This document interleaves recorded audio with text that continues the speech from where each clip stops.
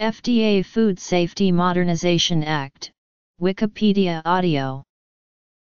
The Food Safety Modernization Act was signed into law by President Barack Obama on January 4, 2011. The FSMA has given the Food and Drug Administration new authorities to regulate the way foods are grown, harvested and processed. The law grants the FDA a number of new powers, including mandatory recall authority, which the agency has sought for many years.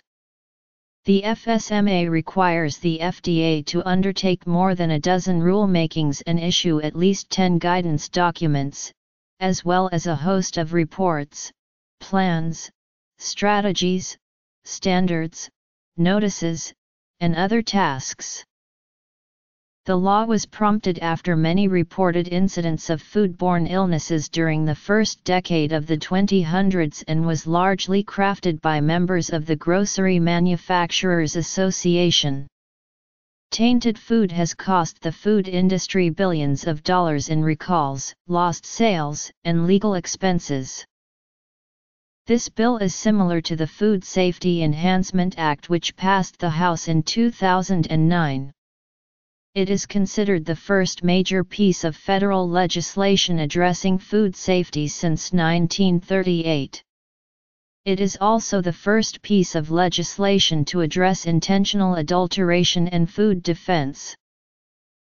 Background: the Center for Disease Control and Prevention estimated in 2011 that each year 48 million people get sick, 128,000 are hospitalized, and 3,000 die of foodborne diseases. 31 pathogens are notorious for causing foodborne illness. Unspecified agents have insufficient data to estimate with certainty the agent-specific burden. Known agents that have not been identified as causing foodborne illness include microbes, chemicals, or other substance known to be in food. The ability for these known agents to cause illness has not been proven, so they remain unidentified. Considering the fact that about 30% of the population is at risk for foodborne sicknesses, over 14% of food supply to the United States is imported from other countries, and also new and more food items are becoming more complex or intricate, the FSMA was indeed needed. The FDA Food Safety Modernization Act enables FDA to better protect public health by strengthening the food safety system. It enables the FDA to focus more on preventing food safety problems rather than relying primarily on reacting to problems after they occur. Mandatory preventive controls for food facilities. Mandatory recall. Importer accountability. Legislative history. In 1998, the FDA announced a publication entitled Guidance for Industry, Guide to Minimize Microbial Food Safety Hazards for Fresh Fruits and Vegetables in response to President Clinton's 1997 initiative to ensure the safety of imported and domestic fruits and vegetables.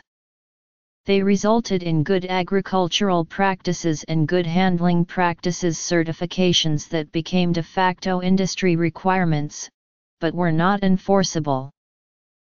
Over the past few years, high-profile outbreaks related to various foods, from spinach and peanut products to eggs, have underscored the need to make continuous improvements in food safety. Under this law, the FDA will be allowed to mandate a system that is based on science and addresses the hazards from farm to table. This means that the FDA has the power to oversee how foods are produced and how they are maintained in food markets. This puts greater emphasis on preventing foodborne illness. The reasoning is simple: the better the system handles producing, processing, transporting, and preparing foods, the safer our food supply will be. Under the new law, the FDA will now have new prevention-focused tools and a clear regulatory framework to help make substantial improvements in their approach to food safety. For example, for the first time, the FDA has a legislative mandate to require comprehensive, preventive-based controls across the food supply chain. Preventive controls include steps that a food facility would take to prevent or significantly minimize the likelihood of problems occurring. The new law also significantly enhances the FDA's ability to achieve greater oversight of the millions of food products coming into the United States from other countries each year. Tester-Hagen Amendment. Provisions. The events of September 11, 2001 reinforced the need to enhance the security of the United States. Congress responded by passing the Public Health Security and Bioterrorism Preparedness Response Act, the Bioterrorism Act, which President Bush signed into law June 12, 2002. The Bioterrorism Act of 2002 granted the FDA administrative detention authority over food items if there is credible evidence or information that indicates the food presents a threat of serious adverse health consequences or death to humans or animals. The new law broadens that authority, allowing for administrative detention based on reason to believe that the food item has been misbranded or adulterated and thus violates a legal standard for the product. State and local capacity building. Impact and fees. Prevention. Inspection and compliance. Response to contaminants/violations. Additional information on imported goods. The first version of the law, the Food Safety Enhancement Act, passed the House on June 9, 2009. However, negotiations with the Senate led to the final product, the Food Safety and Modernization Act. The bill was passed by the Senate in November 2010 by a vote of 73-25. However, because of a tax provision added to the bill, the vote did not count. There was concern that with the short time left in the lame duck session, the bill would not get the time needed to be voted on and passed. Attempts to add the bill to the continuing resolution for government funding were scrapped over the objection of Senator Tom Coburn. Eventually, however, the Senate moved on December 19, 2010 to pass the fixed bill by unanimous consent by a voice vote. The House went on to approve the bill by a vote of 215 to 144 on December 21, 2010. President Barack Obama signed the bill into law on Tuesday, January 4, 2011. Although this bill is meant to address food safety, there are, according to food safety advocate Bill Marler, some issues with its effectiveness. Many facilities, such as farms, restaurants, and non-profit food establishments in which food is prepared for or served directly to the consumer, are exempt from the requirements of the bill. Also exempt are facilities that produce food solely for non-human animals. Senators John Tester and Kay Hagen sponsored two amendments that removed farmers, ranchers, and local processors from federal oversight, leaving them as they currently are within the existing regulatory framework of state and local health and sanitation laws and rules. Enhanced partnerships. The amendment will offer protections for operations that sell less than $500,000 a year and sell most of their products directly to consumers in the same state and within a 400-mile radius. The amendment also applies to all operations that the FDA classified as a very small business. Small, local farmers would not necessarily need to comply with some of the requirements and produce safety regulations implemented under S. 510. Instead, these small-scale producers would continue to be regulated by local and state entities. In addition, consumers would know whom they are buying from either by direct sales or clear labeling. Farmers who qualify must provide documentation that the farm is in compliance with state regulations. Documentation may include licenses, inspection reports, or other evidence that the farm is in compliance with state, local, county, or other applicable non-federal food safety law. The farm must also prominently and conspicuously display the name and address of farm/facility on its label. For foods without a label, then by poster, sign, or placard, at the point of purchase or, in the case of internet sales, in an electronic notice, or in the case of sales to stores and restaurants, on the invoice. The legislation affects every aspect of the U.S. food system, from farmers to manufacturers to importers. It places significant responsibilities on farmers and food processors to prevent contamination, a departure from the country's reactive tradition, which has relied on government inspectors to catch tainted food after the fact. The legislation requires food producers and importers to pay an annual $500 registration fee, which would help fund stepped-up FDA inspections, enforcement, and related activities such as food safety research. About 360,000 facilities in the United States and abroad would be subject to the fees. The Congressional Budget Office reported that the fees would not cover the cost of the new system, leaving the FDA to incur a net cost of $2.2 billion over 5 years. For the first time, the FDA will have a legislative mandate to require comprehensive, science-based preventive controls across the food supply, including pet food and animal feed. The FSMA recognizes that preventive control standards improve food safety only to the extent that producers and processors comply with them. FSMA provides the FDA with new authority to conduct inspections and ensure compliance. The bill gives the FDA the authority to recall food in the case of contamination or illness.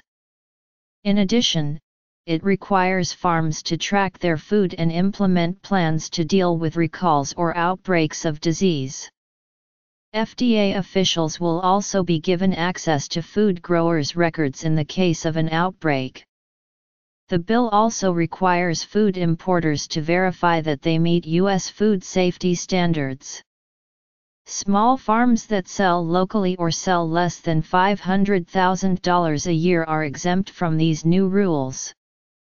New authorities include: the FSMA gives the FDA authority to better ensure that imported products meet U.S. standards and are safe for U.S. consumers, with the vision that imported foods should be held to the same standards as domestic foods.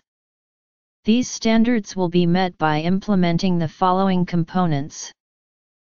Employee protections. The FSMA builds a formal system of collaboration with other government agencies, both domestic and foreign. In doing so, the statute explicitly recognizes that all food safety agencies need to work together in an integrated way to achieve our public health goals. The following are examples of enhanced collaboration. The FSMA also includes provisions that protect employees who try to prevent food safety problems. Section 402 of the FSMA prohibits employers engaged in the manufacture, processing, packing, transporting, distribution, reception, holding or importation of food from retaliating against employees who disclose violations of the Federal Food, Drug, and Cosmetic Act. This particular portion of the FSMA is administered by the U.S. Department of Labor. Implementation. Now that the Act is in place, the FDA must begin the rule-making process to codify how they intend to enforce the new laws. Effective June 12, 2011, many food companies will be required to develop food safety plans based on an evaluation of hazards related to food manufactured, processed, packed, or held in all registered facilities. Following a hazard analysis, firms must identify and implement preventive controls to significantly minimize or prevent the occurrence of such hazards. Examples of preventive controls include sanitation procedures for food contact surfaces, employee hygiene training, environmental monitoring to verify pathogen controls, a recall plan, supplier verification activities, and a food allergen control program. Rules. FSMA Progress Report. Funding. Even after the rule-making process is complete, it will likely be some time before the FDA is fully equipped to enforce the new laws. The agency estimates that it will need at least 1,000 more inspectors and $1.4 billion over the next 5 years, and it is certainly not a sure thing that Congress will appropriate such funds given the current economic climate and calls for spending cuts and smaller government. The first public comment period occurred in 2013, and the agency received tens of thousands of comments in that period. The FDA previously submitted their proposed regulations to the Office of Management and Budget for review, and in that process the OMB weakened the regulations in a variety of ways. In 2012, the FDA was sued by consumer groups the Center for Food Safety and the Center for Environmental Health for its failure to meet deadlines. In settling the litigation, the agency agreed to deadlines in 2015 and 2016 for certain rules. Now, the FDA has planned to make available to the general public and to Congress significant progress they have made towards implementing the FSMA. In March 2012, the FDA's senior advisor, Coordinated Outbreak Response and Evaluation Network, Sherry McGarry, on a blog reported the types of foods to be used in the pilot project on tracing products to prevent illnesses. The list includes tomatoes, frozen Kung Pao-style dishes, jarred peanut butter, and dry, packaged peanut/spice. Tomatoes both sliced and whole was chosen because of the significant number of outbreaks recorded. It mirrors a multifaceted food supply chain and it was recognized by majority of the food industry associations as the #1 food product to be used in the pilot program. The frozen Kung Pao-style dishes have ingredients such as chicken, red pepper spice and peanut products which are foods that are involved in outbreaks. For this reason they are in the pilot project. In addition, it is supplied to diverse food chain distribution channels which could be involved in imported and domestic products. To increase the intricacy of the pilot project, the jarred peanut butter and dry, packaged spice peanut were included. This summer, the pilot project's results will be accomplished with hopes of developing a complete product tracing system with the information received. The Safety Act was signed into law along with the Government Performance and Results Modernization Act of 2010. The cost for the first 5 years is projected to be $1.4 billion and is not yet fully funded. Since October 22, 2012, the updated Food Facility Registration System by the US FDA is available. This update requires all facilities previously registered prior to October 1, 2012 to renew registration. Failure to do so is a prohibited act and will lead to refusal of entry for foreign products and illegal trade for domestic facilities. Every 2 years in even-numbered years, every registered facility needs to renew its registration between October 1 and December 31. Registration is accepted by fax, mail, and electronics means on the FDA Food Facility Registration website. As of January 22, 2014, there were 195,518 food facilities registered with the FDA. Large trade organizations have joined public health advocates in supporting the bill, while groups aligned with individuals and small farms have generally opposed it. However, after Senate adoption of Jon Tester's amendment, which allows for the possible exemption of producers that sell less than $500,000 a year, many large food companies objected, arguing that the exemption puts consumers at risk. A year after enactment, the agency has fallen behind on expected progress.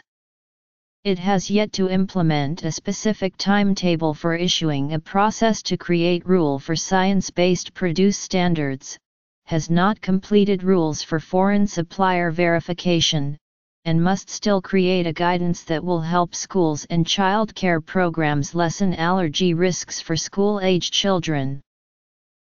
A similar set of New Zealand rules, the Food Bill 160-2, is moving towards passage since 2010. The primary effects expected are to tie New Zealand to Codex Alimentarius and the World Trade Organization permanently, although those international agreements will be constantly adjusted. Despite its 366 pages, Food Bill 160-2 cannot directly resolve many threats to food safety, as there is no added produce traceability nor methods to control antibiotic resistance. Controversy has been intense in NZ regarding introduction of genetic engineered plants and animals. Concern is that WTO and Codex will require opening up NZ to GE. The Soil and Health Association of New Zealand would not be able to complete their campaign towards making New Zealand organic by 2020. There has been criticism that the FDA's proposed rule would be prohibitively expensive on the practice of alcoholic beverage facilities selling spent grain to farmers for animal food. Under current law, alcoholic beverages, such as beer, wine, cider, and spirits, are exempt from the FDA's normal oversight of food products. The FDA will open up the rule to comments again this summer and then revise the proposal, which is due to be finalized by August 2015. The proposed rules regulate the good manufacturing practice in manufacturing, processing, packing or holding of animal food and require that certain facilities establish and implement hazard analysis and risk-based preventive controls for food for animals, but animal food at alcoholic beverage facilities would not be exempt pursuant to Section 116 of FSMA since those spent grains are not alcoholic beverages themselves, and they are not in a pre-packaged form that prevents any direct human contact with the food. Food facility registration. Reaction and controversy. Alcoholic beverage facilities exemption.